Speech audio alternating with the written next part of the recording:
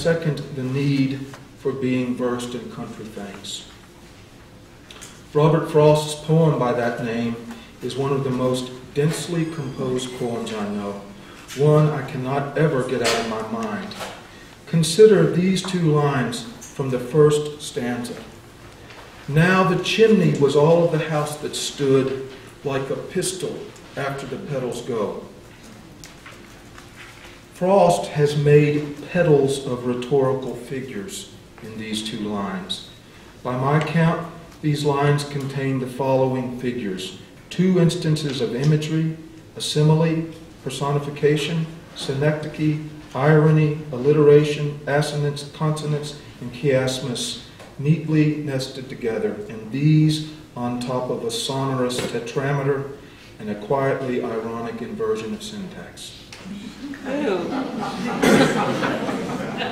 When I want to make a point to a student about lines and real poetic composition, these are my go-to lines. Frost manages a couple of wonders in this poem, the first of which has to do with the sound of the phoebes. As they fly in and out of the barn windows, Frost observes, their murmur is more like the sigh we sigh from too much dwelling on what has been. That phrase, the sigh we sigh, sounds very much like the common call of the bird. A pair of whistly, squeaky notes, usually repeated in murmur, like the pair of iambs Frost provides.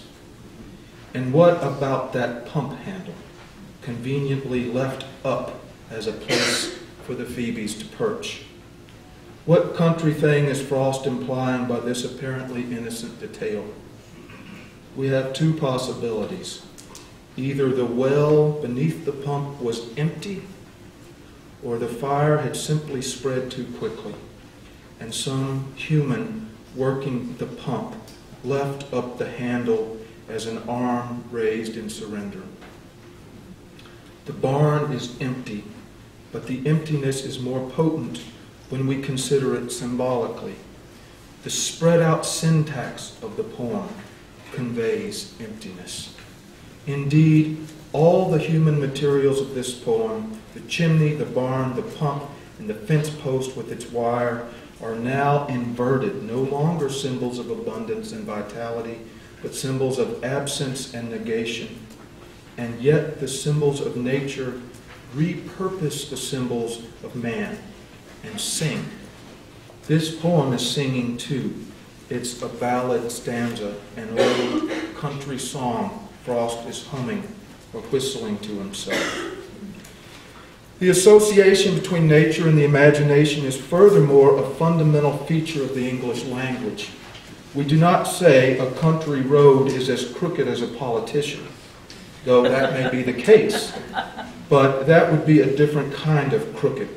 It is more common in colloquial parlance to say the road is crooked as a dog's hind leg, an old-time simile.